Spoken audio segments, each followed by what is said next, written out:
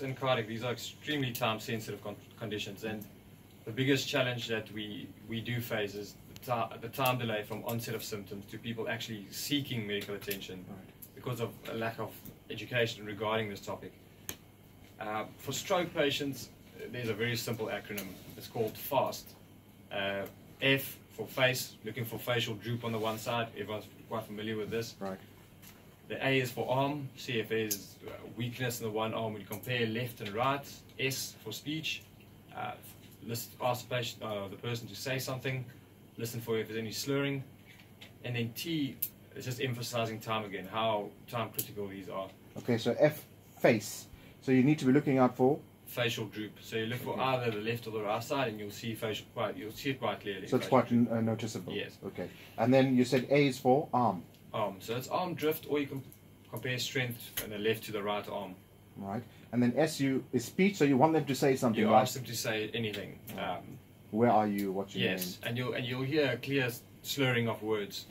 Okay, and then obviously T is time, which is important. Time. So should a person present with FAS, should it be all of it, or could it be one or two of the three? That's a very good question. People don't always present with all these symptoms.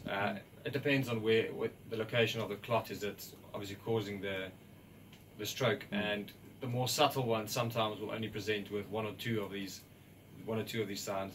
But again, if you forget about these things, there's always someone with a phone around. Everyone's got Google, and I'll probably refer to it again and again tonight. To be unsure, Google it.